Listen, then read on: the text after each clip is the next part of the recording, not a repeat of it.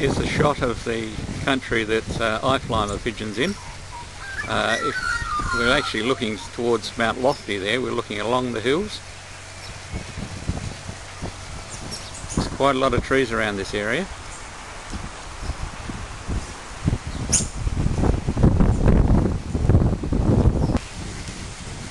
Birds have been having a bath this morning, have been up for a fly already.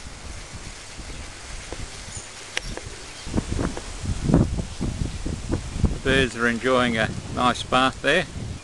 They won't get out for probably another 4 days, since we're going to have 41 degree temperatures for the next week, or 4 days. Well, 4 days. Here we are in front of some of my separate breeding pens.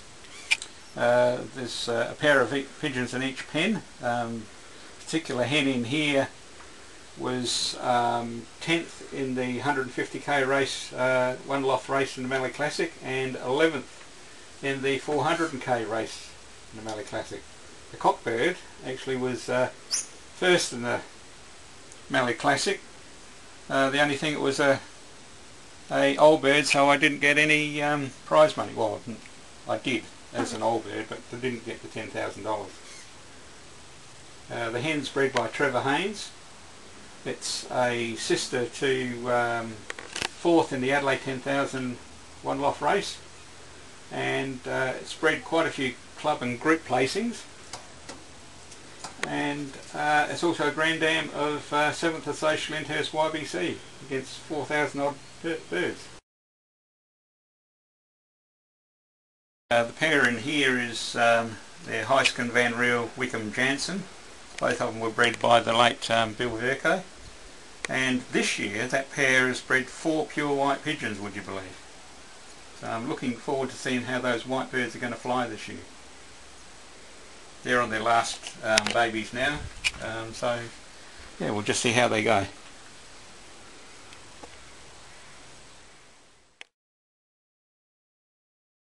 We're in one half of the stock lot. These are breeding pens. They're actually on coastings, and I turn them around after the breeding season's finished. Just take the fronts off like that. You can put them in, slide them back there, or back that way, whichever's the way you want to have them. And I just put feeders and waters on the outside. My number one stock pair. The best they've done well in breeding is for a second Associate YBC, and yeah, they're a pretty good pair of birds. Every year they breed me basically a Associate place bird.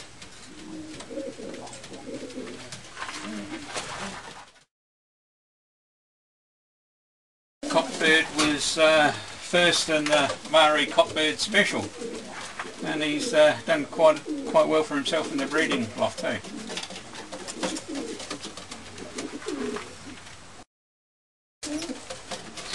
This cockbird was 5th in the Cockbird Special, and the best he's done so far in the stock loft is 7th Assoc Lyndhurst YBC.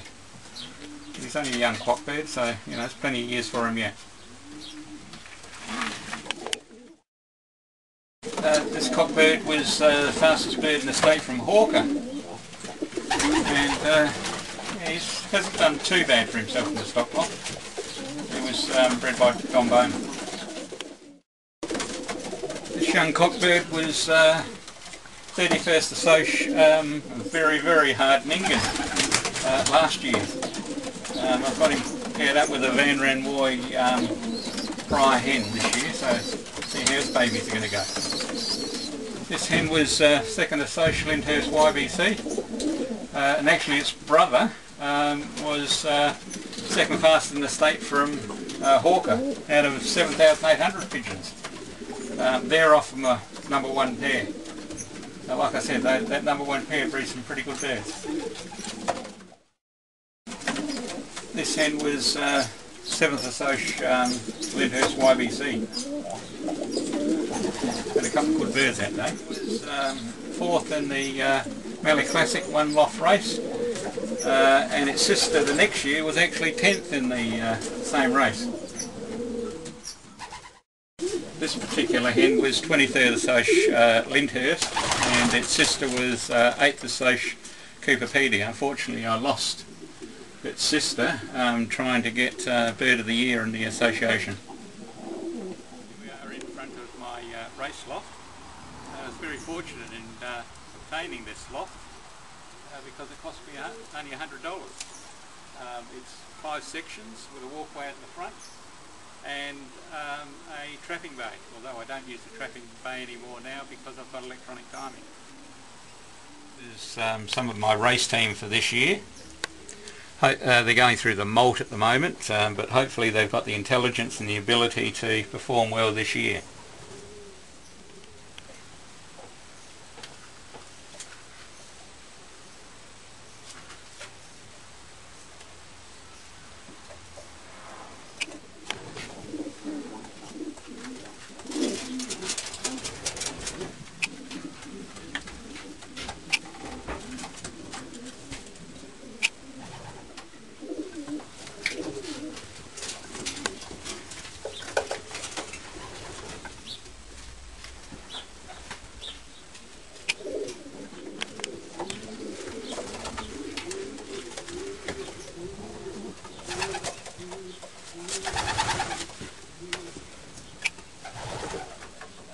The product that I've got on the floor is very similar to Easy Bed, which is used in a lot of lofts in England.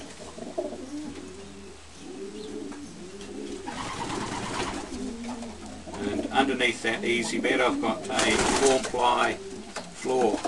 The actual loft is about 30 centimetres off the ground one end and about 1 metre the other end. I find that the birds really like the Easy Bed. They always seem to be lying in it and relaxed in it, and it's really easy to keep clean too, and also of course keeps the loft very dry and warm.